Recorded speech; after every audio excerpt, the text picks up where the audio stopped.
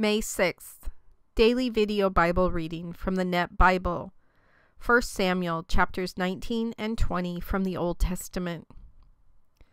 Then Saul told his son Jonathan and all his servants to kill David. But Saul's son Jonathan liked David very much. So Jonathan told David, "My father Saul is trying to kill you, so be careful tomorrow morning. Find a hiding place and stay in seclusion. I will go out and stand beside my father in the field where you are. I will speak about you to my father. When I find out what the problem is, I will let you know."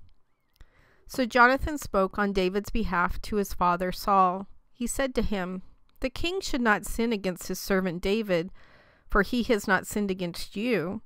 On the contrary, his actions have been very beneficial for you. He risked his life when he struck down the Philistine, and the Lord gave all Israel a great victory. When you saw it, you were happy. So why would you sin against innocent blood by putting David to death for no reason?" Saul accepted Jonathan's advice and took an oath. "As surely as the Lord lives, he will not be put to death." Then Jonathan called David and told him all these things. Jonathan brought David to Saul, and he served him as he had done formerly. Now once again there was war. So David went out to fight the Philistines. He defeated them thoroughly, and they ran away from him. Then an evil spirit from the Lord came upon Saul. He was sitting in his house with his spear in his hand, while David was playing the lyre. Saul tried to nail David to the wall with the spear, but he escaped from Saul's presence, and the spear drove into the wall. David escaped quickly that night. Saul sent messengers to David's house to guard it and to kill him in the morning. Then David's wife Michal told him, "If you do not save yourself tonight, tomorrow you will be dead." So Michal lowered David through the window, and he ran away and escaped. Then Michal took a household idol and put it on the bed. She put a quilt made of goat's hair over its head, and then covered the idol with a garment. When Saul sent messengers to arrest David, she said, "He's sick." Then Saul sent the messengers back to see David, saying, "Bring him up to me on his bed, so I can kill him." When the messengers came, they found only the idol on the bed and the quilt made of goat's hair at its head. Saul said to Michal, "Why have you deceived me this way by sending my enemy away? Now he has escaped." Michal replied to Saul, "He said to me, 'Help me get away, or else I will kill you.'" Now David had run away and escaped. He went to Samuel in Ramah and told him everything that Saul had done to him. Then he and Samuel went and stayed at Naioth. It was reported to Saul, saying, "David is at Naioth in Ramah." So Saul sent messengers to capture David. When they saw a company of prophets prophesying with Samuel standing there as their leader, the Spirit of God came upon Saul's messengers, and they also prophesied. When it was reported to Saul, he sent more messengers, but they prophesied too. So Saul sent messengers a third time, but they also prophesied. Finally Saul himself went to Ramah. When he arrived at the large cistern that is in Secu, he asked, "Where are Samuel and David?" They said, "At Naioth in Ramah." So Saul went to Naioth in Ramah. The Spirit of God came upon him as well, and he walked along, prophesying until he came to Naioth in Ramah. He even stripped off his clothes and prophesied before Samuel. He lay there naked all that day and night. For that reason it is asked, "Is Saul also among the prophets?" David fled from Naioth in Ramah. He came to Jonathan and asked, "What have I done? What is my offense? How have I sinned before your father, for he is seeking my life?" Jonathan said to him, "By no means are you going to die.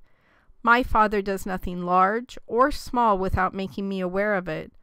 Why would my father hide this matter from me? It just won't happen." Taking an oath, David again said, "Your father is very much aware of the fact that I have found favor with you, and he has thought, 'Don't let Jonathan know about this, or he will be upset.' But as surely as the Lord lives and you live, there is about one step between me and death." Jonathan replied to David, "Tell me what I can do for you." David said to Jonathan, "Tomorrow is the new moon, and I am certainly expected to join the king for a meal. You must send me away so I can hide in the field until the third evening from now. If your father happens to miss me, you should say, 'David urgently requested me to let him go to his city Bethlehem, for there is an annual sacrifice there for his entire family.' If he should then say, 'That's fine,' then your servant is safe. But if he becomes very angry, be assured that he has decided to harm me. You must be loyal to your servant, for you have made a covenant with your servant in the Lord's name. If I am guilty, you yourself kill me. Why bother taking me to your father?" Jonathan said, "Far be it from you to suggest this. If I were at all aware that my father had decided to harm you, wouldn't I tell you about it?" David said to Jonathan, "Who will tell me if your father answers you harshly?" Jonathan said to David, "Come on, let's go out to the field." When the two of them had gone into the field, Jonathan said to David, "The Lord God of Israel is my witness. I will fill out my father about this time the day after tomorrow. If he is favorably inclined toward David, will I not then send word to you and let you know? But if my father intends to do you harm, may the Lord do all this and more to Jonathan, if I don't let you know and send word to you, so you can go safely on your way. May the Lord be with you, as he was with my father. While I am still alive, extend to me the loyalty of the Lord, or else I will die. Don't ever cut off your loyalty to my family, not even when the Lord has cut off every one of David's enemies from the face of the earth, and called David's enemies to account." So Jonathan made a covenant with the house of David. Jonathan once again took an oath with David because he loved him. In fact, Jonathan loved him as much as he did his own life. Jonathan said to him, "Tomorrow is the new moon, and you will be missed, for your seat will be empty. On the third day you should go down quickly and come to the place where you hid yourself the day this all started. Stay near the stone Ezel. I will shoot 3 arrows near it, as though I were shooting at a target. When I send a boy after them, I will say, 'Go and find the arrows.' If I say to the boy, 'Look, the arrows are on this side of you, get them,' then come back, for as surely as the Lord lives, you will be safe, and there will be no problem. But if I say to the boy, 'Look, the arrows are on the other side of you,' get away, for in that case the Lord has sent you away. With regard to the matter that you and I discussed, the Lord is the witness between us forever." So David hid in the field. When the new moon came, the king sat down to eat his meal. The king sat down in his usual place by the wall, with Jonathan opposite him and Abner at his side. But David's place was vacant. However, Saul said nothing about it that day, for he thought, "Something has happened to make him ceremonially unclean. Yes, he must be unclean." But the next morning, the second day of the new moon, David's place was still vacant. So Saul said to his son Jonathan, "Why has Jesse's son not come to the meal yesterday or today?" Jonathan replied to Saul, "David urgently requested that he be allowed to go to Bethlehem. He said, 'Permit me to go, for we are having a family sacrifice in the city, and my brother urged me to be there. So now if I have found favor with you, let me go to see my brothers.' For that reason, he has not come to the king's table." Saul became angry with Jonathan and said to him, "You stupid traitor! Don't I realize that to your own disgrace and to the disgrace of your mother's nakedness, you have chosen this son of Jesse? For as long as this son of Jesse is alive on the earth, you and your kingdom will not be established. Now send some men and bring him to me, for he is as good as dead." Jonathan responded to his father Saul, "Why should he be put to death? What has he done?" Then Saul threw his spear at Jonathan in order to strike him down. So Jonathan was convinced that his father had decided to kill David. Jonathan got up from the table enraged. He did not eat any food on that second day of the new moon, for he was upset that his father had humiliated David. The next morning, Jonathan, along with a young servant, went out to the field to meet David. He said to his servant, "Run, find the arrows that I am about to shoot." As the servant ran, Jonathan shot the arrow beyond him. When the servant came to the place where Jonathan had shot the arrow, Jonathan called out to the servant, "Isn't the arrow further beyond you?" Jonathan called out to the servant, "Hurry, go faster, don't delay." Jonathan's servant retrieved the arrow and came back to his master. Now the servant did not understand any of this. Only Jonathan and David knew what was going on. Then Jonathan gave his equipment to the servant who was with him. He said to him, "Go, take these things back to the city." When the servant had left, David got up from beside the mound, knelt with his face to the ground, and bowed 3 times. Then they kissed each other, and they both wept, especially David. Jonathan said to David, "Go in peace, for the 2 of us have sworn together in the name of the Lord, saying, 'The Lord will be between me and you, and between my descendants and your descendants forever.'"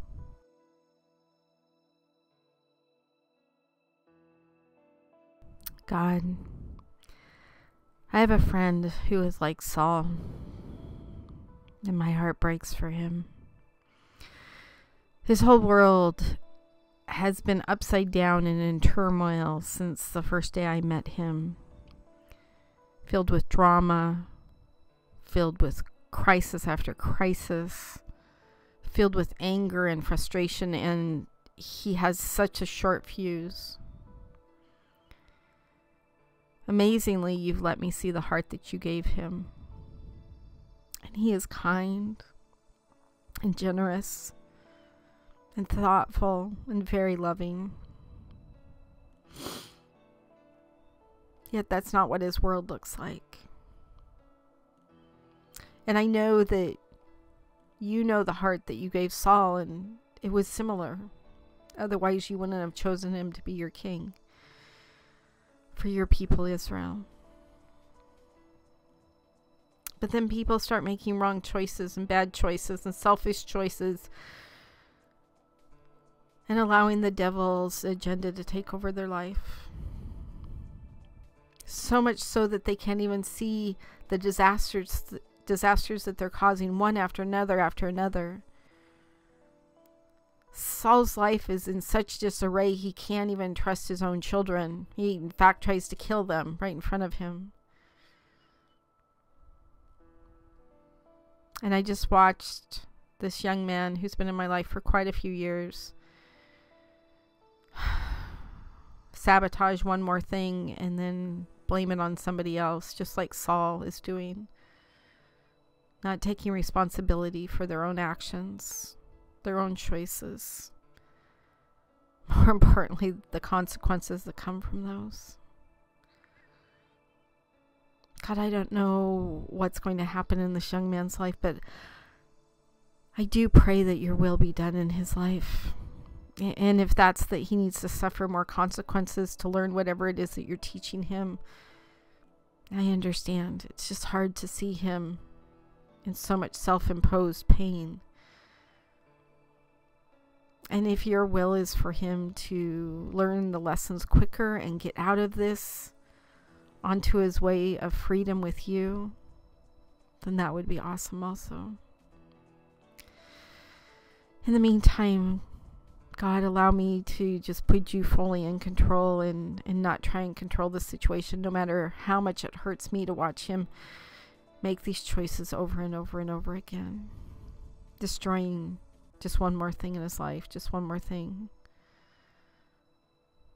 You know, it's sort of like we read a couple days ago in Acts about people who think that they're not worthy of you. And he just seems to keep proving over and over again how unworthy he is. And I know you don't feel that way about him. I suspect you're even more sad than I am, however, at what he's choosing to do right now. God, just be with him. Guide his steps. Put people in his life who he will listen to, who his heart will listen to, that can get past that ego, can get past that filter of hurt. I know the heart you gave him, and it's absolutely amazing. And I know he's going to be just incredible for your kingdom once he gets past his kingdom. But just like it took me years and years to learn my big lesson in life and get on the right track, I sadly suspect he's on that same path. God, just be with him. It's hard to read about Saul and know that my friend is in that same exact turmoil for the exact same reasons. Thank you for watching over him. In your son's name I pray. Amen.